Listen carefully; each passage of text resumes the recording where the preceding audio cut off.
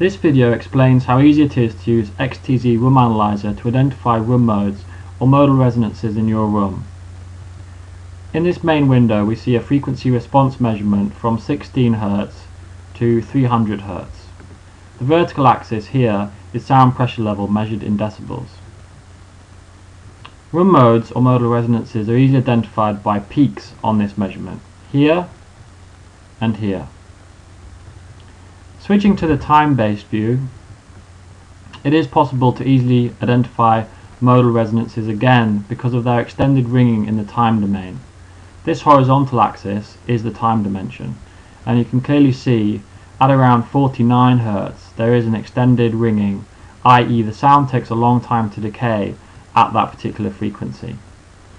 Another cool thing about XTZ Room Analyzer is that it is possible to use this bar and drag it, and in the top right hand window on the red line you can see the level of frequencies at different points in time.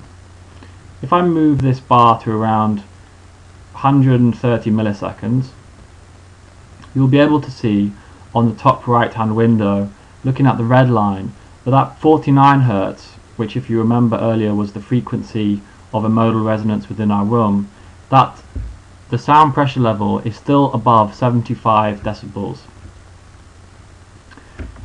This video has shown you how easy it is to use XTZ Room Analyzer to identify modal resonances within your room.